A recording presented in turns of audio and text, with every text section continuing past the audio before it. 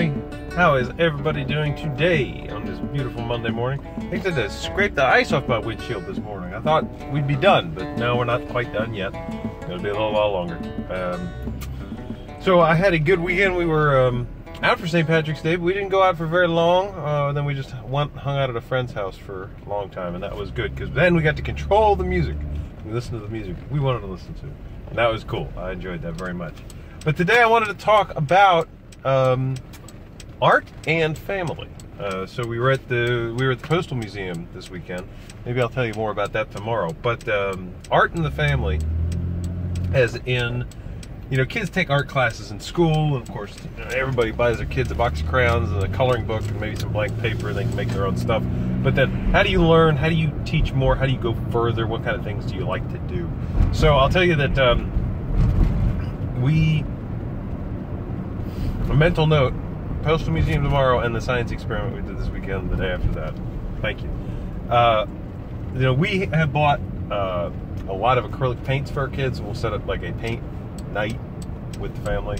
So everybody paints a picture, and then we'll watch painting YouTube videos, which are fantastic. You can find a documentary on anything that you want that tells you exactly what you need to know very, very quickly. With a few notable exceptions, there have been some things that I haven't been able to find. I'm trying to correct that now. But just checking that out. And then trying to take them a few steps further. Glenn's done art camps.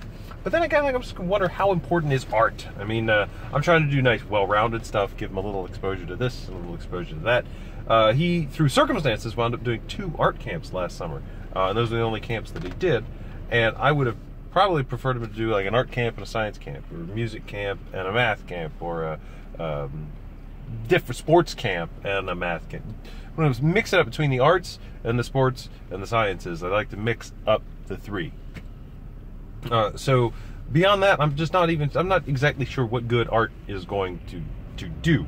Although I've heard it said several different times, particularly in sci-fi, that if you understand somebody's art, you understand them, you can understand how to beat them. So there's that.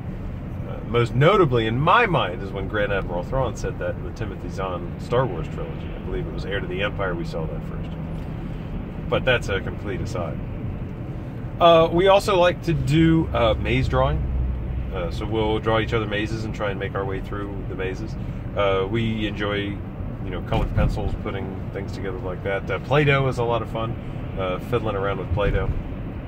But, you know, with it's going to be 8 really soon, I'm not sure what to do next. There should be more. We should continue to do this. Good thing is we get the 8 and the 3-year-old. So the 3-year-old is getting into the same things that the 8-year-old is into now, and he's a little ways behind. So you got a little ways to go. In any event, when you get your whole family into art, buying them art supplies, making sure they use it, trying to teach them how to use it properly, what do you do? Beyond trying to educate yourself and then, all right, here's what we're going to do, let's set you down with an objective.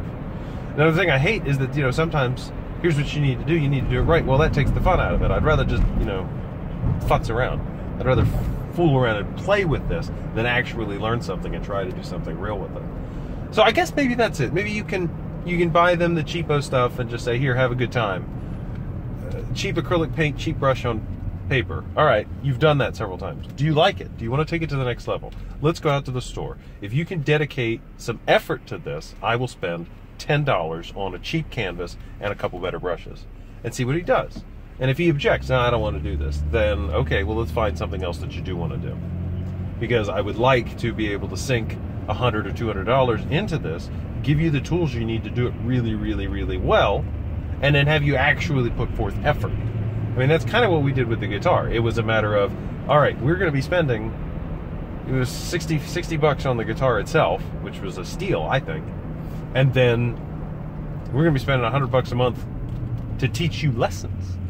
And if you want to do this, if you want us to spend this money, you're going to need to reciprocate and actually practice hard, practice often, and really put forth effort to improve.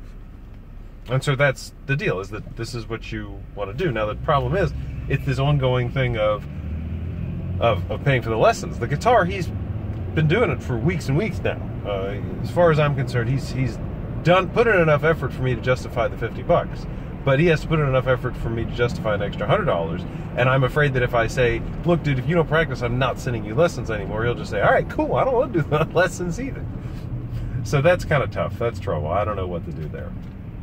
But we're working on it. So how do you involve your family with art? What kind of art do you guys like? You know, you like music, you like painting, you like sculptures, you like coloring in between the lines, coloring outside the lines.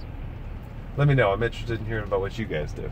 And shoot, send me some pictures of your kids' art. Let's see. In any event,